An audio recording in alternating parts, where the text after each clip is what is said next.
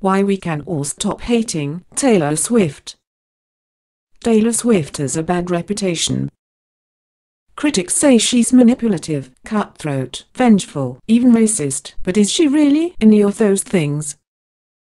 There are a lot of sides to this superstar, and even though it may feel trendy to hate her, the negativity directed at Swift may be going over the top. Here are just a few reasons why we can all ease up on the Swift shade. Seriously, it's getting pretty boring by now. She's exceedingly generous. For years, Swift has made efforts to give back in ways big and small.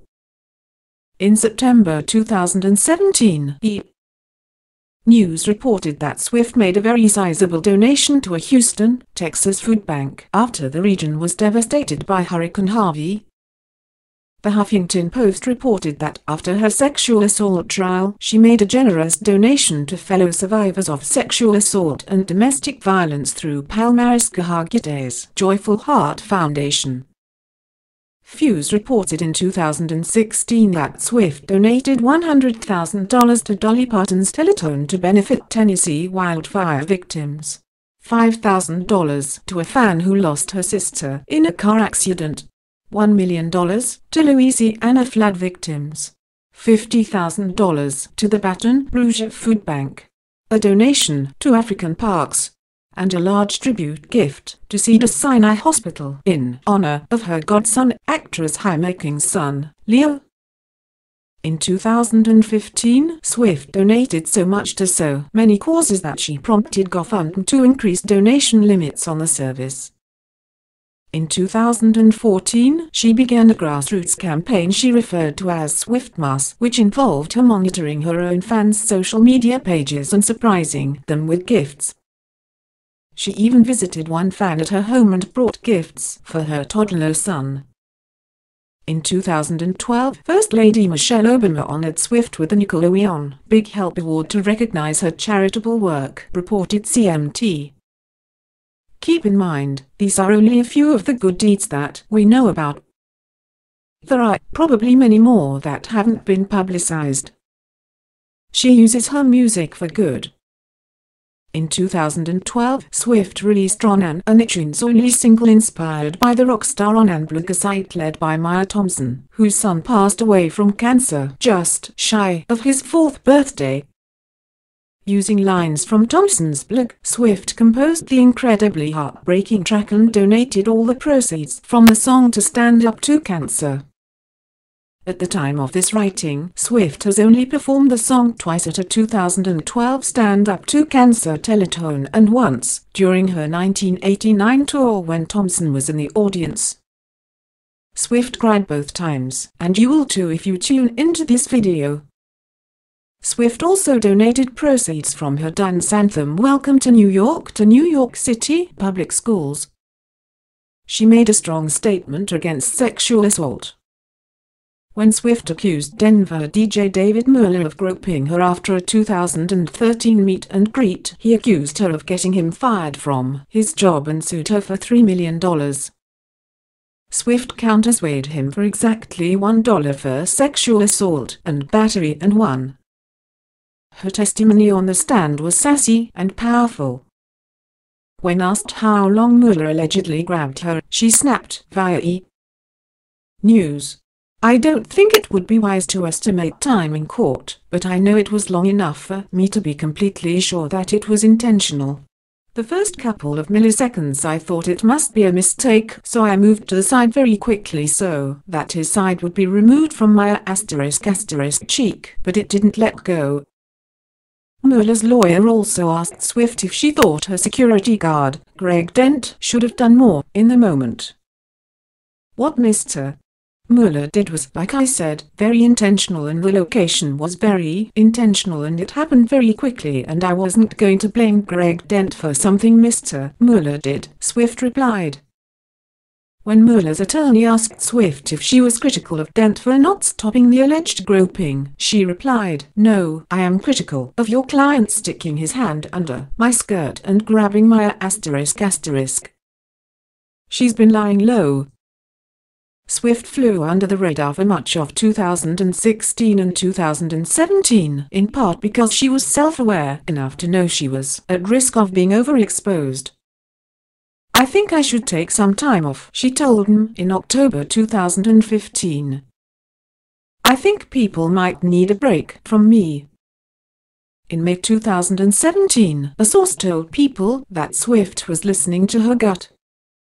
"Taylor made the conscious choice to disappear," the insider said. "She's being low-key and secretive right now because it makes her happy." An insider told The Sun in November 2017 that radio silence may be Swift's M.O. permanently, even if it goes against the wishes of her management team. "Taylor has become overbearingly protective of her image," the source said. "She doesn't feel like she needs to do interviews to sell albums anymore. She doesn't want to have to address issues like her feuds with Katy Perry and Kanye West, so only doing interviews where she has complete control stops that from happening." The source added her team isn't sure it's the wisest choice. She just wants the music to do the talking and hopes that will be enough. She's assuming some responsibility for her drama. In a few songs on her Reputation album, Swift actually takes responsibility for her role in her life's various dramas. In Call It What You Want, Swift sings, "And I know I make the same mistakes every time / bridges burn, I never learn." She also notes that she brought a knife to a gunfight, seemingly indicating that, while her various feuds and petty dramatics may have hurt her, she wasn't prepared for how badly she'd be damaged by the situations she instigated with others. It may be one of the first times since back to December that Swift admits to making any mistakes at all through her music. In Reputation tracks I Did Something Bad and Getaway Car, Swift flat out admits to wrongdoing in relationships. What's more, in the album liner notes, she maybe for the first time ever admits she isn't perfect. "We are never just good or just bad," she writes via Genius. "We are all a mixture of our selfishness and generosity, loyalty and self-preservation, pragmatism and impulsiveness. I've been in the public eye since I was 15 years old. On the beautiful, lovely side of that, I've been so lucky to make music for a living and look out into crowds of loving, vibrant people. On the other side of the coin, my mistakes have been used against me, my heartbreaks have been used as entertainment, and my songwriting has been trivialized as oversharing." She's an incredible friend. By now, we all know that Swift can hold a grudge. However, if you're on her good side, well, get ready to get spoiled because she seems like an amazing friend.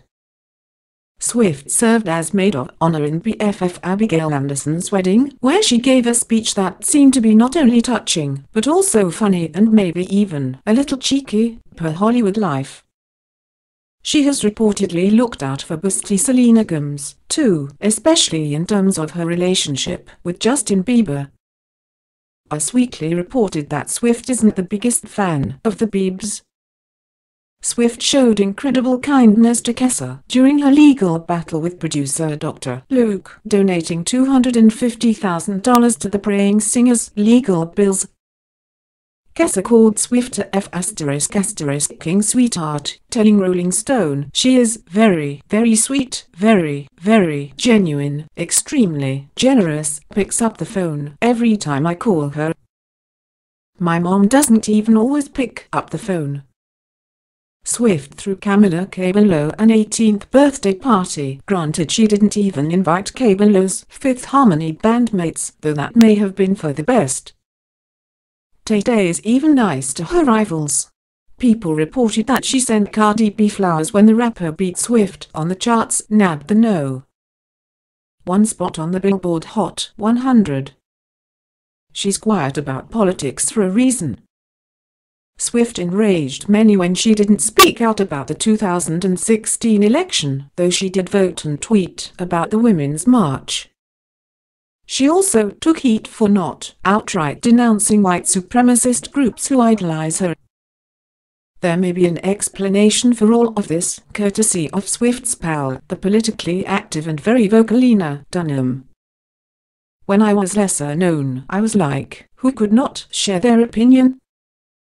Then I found out that when you talk about politics, people straight up tweet you the floor plan of your house and say they're coming to your house, Dunham explained to Rolling Stone. You had to ***king watch it because people are nuts. She added, Swift has been in the public eye since she was 15. I felt young when my career started and I was 23, 24. When I met her, she was newly 22 and she was a ***king season pro at this stuff. Another Swift friend, Todrick Hall, explained to Yahoo, maybe one day, Taylor will start being super political and using her voice to do the things that people think that she should be doing, but even then she will probably be ridiculed for not being vocal enough or not being on the right side. She's insecure like the rest of us. Swift and her team are hyper-controlling of her image, but there's a reason for that, beyond simple narcissism and obvious commercial interests. People who are that obsessed with how they're perceived by others may be incredibly insecure, something Swift admits in her Reputation liner notes. Ultimately, we post photos online to curate what strangers think of us. But then we wake up, look in the mirror at our faces and see the cracks and scars and blemishes and cringe, she wrote via Genius. We hope someday we'll meet someone who will see that same morning face and instead see their future, their partner, their forever. Someone who'll still choose us even when they see all of the sides of the story, all the angles of the kaleidoscope, that is you. In a separate poem in her liner notes, Swift writes, if you're anything like me / you bite your nails / you promise people the world because that's what they want from you. You like giving them what they want. You've grown to hate your pride / to love your thighs / and no amount of friends at 25 / will fill the empty seats / at the lunch tables of your past / the teams that picked you last. She has a sense of humor about herself. Merchandise rocked a snake microphone during her November 2017 Saturday Night Live performance and even pokes fun at her own cat lady reputation in Gorgeous. In her music video for Look What You Made Me Do, Swift makes fun of her old tailors for the same thing everyone else made fun of them for. Her surprised winning face, her sensitive, blubbering nice girl image, her perpetual victimhood, and her infamous "I'd very much like to be excluded from this narrative" statement. It's not hurting her sales. Listen, no matter how much hate Swift receives, it's not going to dent her musical success or bank account. Billboard reported that Swift sold 700,000 copies of Reputation on the first day of its November 2017 release. If Swift sells 1 million copies in her first week, it will be her fourth album to do so. Billboard reported that she's currently the only artist to have 3 separate albums sell 1 million copies in their first week since Nielsen Music began tracking sales data in 1991. If Reputation does move 1 million copies, it will become the year's best-selling album after just 1 week on shelves, besting her friend Ed Sheeran, whose division Sign has, at the time of this writing, sold 909,000 copies since its release in March 2017. Her handlers may be the bigger problem. A source told Page Six that Swift is sweet as pie, but her parents, Scott and Andrea, sometimes cast a shadow over their daughter's professional life. Taylor's parents are incredibly difficult to deal with. Their expectations are enormous and they are very hard to please. They want to pay as little as possible and treat people like ***T because they think those people are lucky to have the chance to work with a superstar like Taylor, a source said. Taylor's parents think they can do things better, and what makes things complicated is that they no longer live together. They are not on the same page and don't even like to be in the same room. Andrea requests that her husband not be present at meetings. Taylor is incredibly smart and professional, but at some point she's going to need her parents to stop before it turns into a total Catherine Heel, momager situation. It's exactly the narrative that she wants. Despite Swift's outward insistence that she just wants to live her life and be left alone by the media. "Look what you made me do," producer Jack Antonoff said the entire point of the track was to get people talking. "We knew that was going to happen," Antonoff told The Guardian.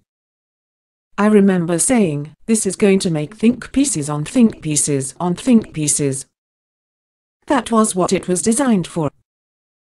That was the whole point of that song." Swift herself hinted at designing her tracks for media dissection in the liner notes to Reputation. "When this album comes out, gossip blogs will scour the lyrics for the men they can attribute to each song, as if the inspiration for music is as simple and basic as a paternity test," she wrote via Genius. "There will be slideshows of photos backing up each incorrect theory, because it's 2017 and if you didn't see a picture of it, it couldn't have happened, right? That's likely also a reference to the fact that she and boyfriend Joe Alwyn have never been clearly photographed together, but there we go again, playing into yet another narrative from which Swift insists she wants to be excluded. There are far worse subs to loathe. It's important to keep all the Swift hatred in perspective. Sure, she may or may not have lied about approving Kanye West's famous lyric, but at the end of the day, does it really matter? Yeah, her beef with Katy Perry is annoying, but they're both guilty of prolonging it in the public eye. Sure, denouncing Nazis is never really a bad thing, but as previously discussed, she may genuinely fear for her safety if she does do so. Yes, she dated around. Just like every other young woman in the free world. She occasionally puts her foot in her mouth, just like most inherently fallible human beings. But unlike a whole lot of other stars, Swift has never been accused of sexual assault. She's never been accused of domestic violence. She's never been accused of actively engaging in hate speech. Her biggest offense may simply be wanting the entire world to love her and inevitably being unable to live up to the very standards that she set for herself. In the grand scheme of things, she could be a lot worse, so maybe it's time to finally shake off the chip on your shoulder and embrace Swift's pop dominance. Trust us, it'll make listening to the radio a lot easier, because there's no escaping her anyway.